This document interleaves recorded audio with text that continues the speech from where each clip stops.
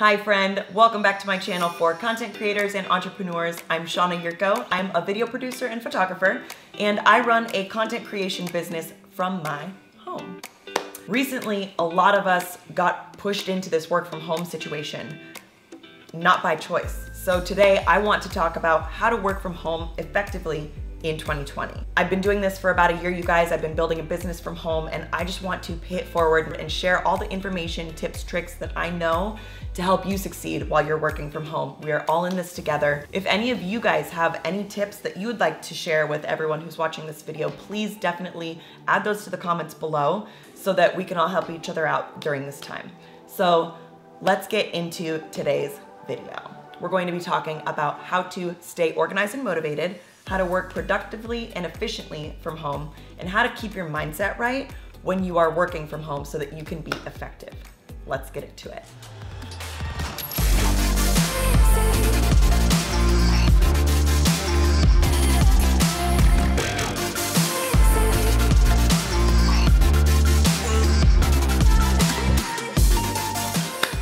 So today, let's talk about how to work from home effectively in 2020. It's my goal that by the end of this video, you leave with the tools to end your workday feeling accomplished, feeling like you have nothing left to give for the day and you can leave your work at your desk and move over to your couch and Netflix and chill. So let's move into how to stay organized and motivated. This is your foundation for working from home effectively. It's so easy to get distracted when you're at home. This is your safe place. This is your place where you relax. This is your place where you hang out with your family or your friends. And it's been transformed into our workspace now. And it's really easy to get those lines blurred. It's either easy to go one way and just work all day and feel like you've never accomplished enough and you just have to keep going and there's never enough time to get anything done. Or you can go the opposite way and you can get lazy and be like, well, I'm on my couch, I might as well just watch some Netflix and oh, I'll do that project later. And then 8 p.m. hits and you're like, oh no, I didn't do any work today. What do I do? I've been in both of those extreme places. So let's talk about how to stay organized and motivated so that you can maintain a productive workday. If you're organized and have a clear schedule when you're working from home, you will be more productive. So plan out your day, and I recommend doing this the night before. I like to take a look at like my big list of to-dos. I keep a running list on Wunderlist, but there's also apps out there like Asana or Slack, whatever your company uses that has your big running list of to-dos, use that. Take a look at it the night before and plan out your next day. So I like to write things down in my planner physically so that I have something to check off when I accomplish a task the next day. When you write something down, you are much more likely to get it done than if you just type it into your phone. There's a much bigger sense of responsibility that you feel and that is instilled in you. Marie Forleo and Amy Porterfield both talk about this. So use a planner, jot down your daily tasks the night before so that you are ready to just jump right in when you start work the next day. So we are organized. We have our schedule and a plan for the day. Let's talk about how to stay motivated when you're working from home. Staying motivated when you are working from home can be challenging, 100%, no doubt about it. But I have a couple of strategies that will help you to be able to stay motivated and get you started off on the right foot. My first recommendation is to establish a good morning routine, and this involves a little bit of mindset work. We're gonna talk more about mindset later on in this video, but when you start your day right, you get your mindset right for the rest of your day. And that includes your work day. And then when you're off of work at home with your family or your friends or whoever it is that you see after work. So everything starts in the morning. So establishing a good routine is so crucial. That's what I've found. For me personally, I love to work out in the morning. It can be as simple as spend 20 minutes stretching or go for a walk around the block. Get moving in the morning so that you can wake your mind up and get your mindset right so that you can stay motivated throughout your day. That's just one tip that I have that's worked for me personally. I'm sure there's a ton more out there, but it all comes back to the same idea that establishing a good morning routine will help you get into the right mindset to stay motivated throughout your day. So whatever works for you, whether it's getting moving in the morning or something else, make sure that you establish that morning routine. It will help you out. My second tip, get dressed. It sounds silly, but there is a certain psychology that is wrapped up in the clothes that you put on for your day. If you roll out of bed, walk to your couch, and are wearing the same t-shirt and sweatpants that you fell asleep in last night, you will be less productive that day. Does that mean you have to like get dressed up like you're going to an office? No, but I recommend changing your clothes. Sometimes I'm okay with like throw on some yoga pants and a hoodie once in a while, but don't do this every day. It will affect your mindset and your productivity, I promise you. When you get ready for your day, it shifts something in your mind. It's almost like you respect yourself more, so you are going to put out better work. Prime your brain to get work done throughout your day by getting dressed in the morning. Super simple. Another way to make sure that you're staying motivated is to have a designated workspace that is not your couch or your bed. This is super important. Mine is over there.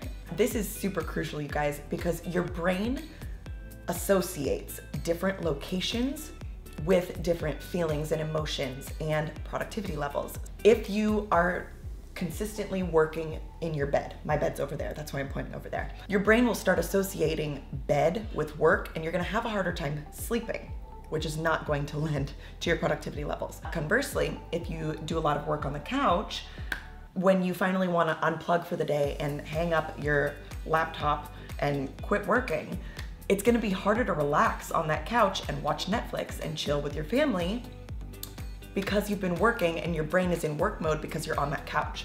So that's one reason why I really insisted on having my own designated workspace, because it allows you to draw a line and set a boundary for when you're working at home, because it's almost like you step into your office and then you can leave your office and be present in all of the other happenings around your house when you're done working for the day. So you've established your routine, you're getting dressed for your day, you have a designated workspace. Now, in order to stay focused and make sure that you don't burn out, it's really important for you to set boundaries around how much you are working. So have a time that you're going to start to work and a time you're gonna clock out. Plain and simple. So we are organized, we're motivated. Now we need to talk about how to work efficiently and productively when we're working from home. So if you are excited, please hit that like button and let's get into it. I have really exciting news for you. When it comes to being efficient, you are already ahead of the game if you're working from home, because you've cut out your hour or 2 hours that you spend commuting to and from the office. So you've already given yourself the gift of time. Congratulations, you're already more efficient. All right, so let's give you something you can actually use now. All right, so here's some actual strategies you can use to work efficiently when you are working from home. I love to use the time blocking strategy. So this entails taking a block of time and only working on one specific project during that block of time. Put your devices, your phones, your iPads, all the things that send you notifications. They send you the news updates. They send you text messages and Facebook and Instagram and blah, blah, blah, all the things. Put them away.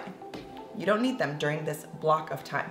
So I would say I'm gonna spend this 30-minute time block from 8:30 to 9 a.m. working on a shot list for a shoot that I have this next week. And during that 30-minute time period, I don't answer emails. I don't answer text messages. I put my phone face down. Sometimes I'll turn it on Do Not Disturb. I only work on that shot list during that 30-minute period. So whatever that looks like for you in your work, apply the time blocking method to the different projects that you have going on. For me personally, I really like to work in like 30-minute to 2-hour increments. Anything over 2 hours, I find that my productivity levels kind of start to go down after a 2-hour period.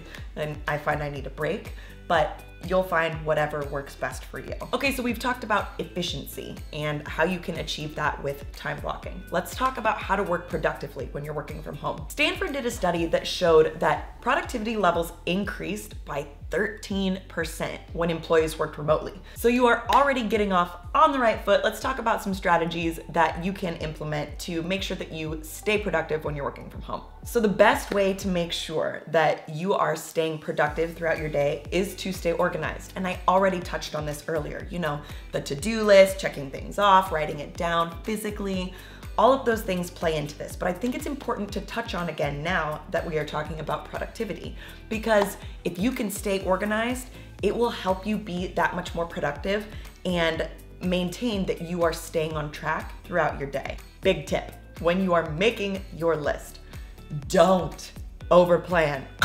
My biggest weakness when it comes to productivity. I give myself a list that's like a mile long. That is not achievable. There's like 30 items on there. I tell myself, I'm gonna prep for this shoot. I'm gonna create 6 shot lists. I'm gonna go shoot 6 YouTube videos, and I'm gonna go to the beach with my family today. Don't do this to yourself, friends. It sets you up for failure. You're less productive because you're worried about all the things that are on your list that you're not getting to. Don't overplan. Don't put more items on your to-do list than are realistic for you to get done in one day. If any of you also struggle with this, please let me know and say me too in the comments. Help me not feel so alone in this struggle of giving myself a mile-long to-do list. My next tip for being productive that I have found makes the biggest difference in the whole world for me personally is to make sure you take breaks. This kind of goes back to what I was talking about when I was discussing time blocking. So I've identified my slump time. Like after about 2 hours of working on the same project, I notice a decline in my productivity. You gotta find out what this time frame is for you and make sure that you give yourself a break. It can be a 5-minute break, it can be a 10-minute break, you can take a 30-minute break, whatever. Go eat your lunch. But it's really important to take breaks throughout the day. There's a lot of studies that show that breaks throughout a workday increase creativity levels and productivity levels. So give yourself breaks, make sure you schedule them throughout your day so that we can be more productive.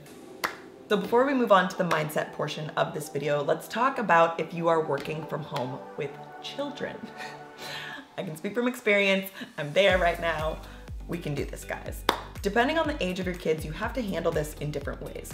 The first thing you have to do is identify and set your boundaries and expectations early. So let your kids know what your working hours are going to be. Like designate those hours and stick to it, but make sure that you are setting time aside during your day to connect with them. Especially now that you're all under the same roof and we're all staying at home together, you're bound to run into each other, or they're gonna be coming in and knocking on your door and being like, Mom, Dad, what are you doing? Let's hang out. So if you set those boundaries early on and your expectations early on, it will set you up for a more successful workday. And they will notice that time that you take to make sure that you connect with them throughout the day. So time blocking is actually super effective when it comes to working with kids, because you can say, hey, I'm working for the next 2 hours, I'll see you in 2 hours and we'll hang out. Boom. You time block for 2 hours, you work on your project, you're done, you connect with your kids, and then you go back to work and you do your next project and so on and so forth, and then you're done with your day. And you're super productive. And your kids feel seen and heard, and you maintain that great family bond. So what if you have kids that can't fend for themselves for a couple hours at a time? For example, my child is 1. Can't leave him in a room. It's just not responsible. Something that has worked well for my husband and I is we work in shifts. For example, my workday starts when Bo's workday ends, and this works really well for us. Okay, so we have covered how to work productively when you're working from home. You're staying organized, you're not overcommitting or over-planning, you're setting realistic goals, and you are taking breaks, or working in shifts if you have kids. Let's jump in now and talk about mindset, how to get your mindset right so that you don't go crazy working from home. Mindset. Figured it would be appropriate to talk about on our new teal couch. Sorry, just super pumped about the status of this couch. This couch came in literally the day before they put everything on lockdown for coronavirus, so we are super grateful to have a couch in our apartment at this time.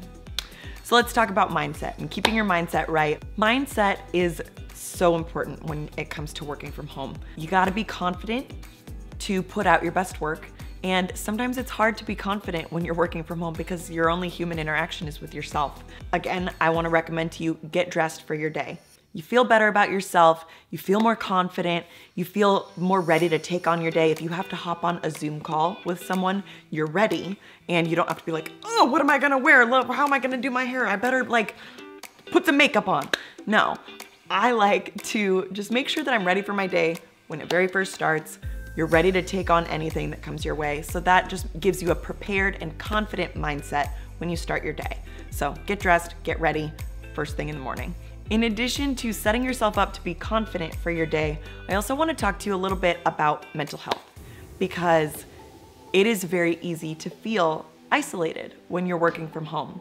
So I recommend scheduling virtual interactions with your coworkers or with family members. There are great resources out there. You can use Zoom for free. You can FaceTime for free, but set virtual lunch dates or virtual coffee dates so that you can maintain that level of human interaction and you don't feel so isolated and alone. You are not alone in this. We are all in this together. I want to touch a little bit on something I mentioned earlier. This really plays into your mental health. Have your designated start and stop time for your workday.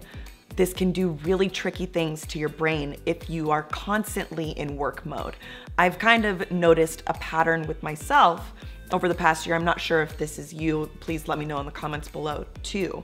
But I've noticed a pattern with myself where if I'm just working, like the second I wake up, I'm working, and then I feel stressed when I'm going to take a break, which should not be the case. Or I feel stressed and I feel like I have to continue working and I'm not productive enough even though I've worked 12 hours in a day. And it's really easy to fall into that mindset when you're working from home because you don't have that boundary that is set where you're going to an office and you basically get to leave your work at the office.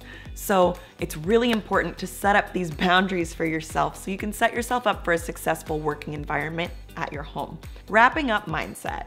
Maintain a confident approach to your workday, get ready in the morning, and check in with yourself about your mental health. Combat that isolation, schedule virtual lunch dates or coffee dates, and make sure that you have a start and stop time that is a reasonable expectation so that you can feel like you've had a productive day and you can put it away. In this video, we covered how to stay organized and motivated. We talked about how to work efficiently and productively. And we also talked about how to keep your mindset right when you are working remotely. That's all I have for you guys today. Thank you so much for watching. If this information was helpful to you, or if someone that you know would benefit from any of these tips, please share it with them. Remember, we are all in this together. And if you like this kind of content, subscribe to my channel, hit that bell for notifications to know when I post a new video, and I will see you in the next one. Take care, friends.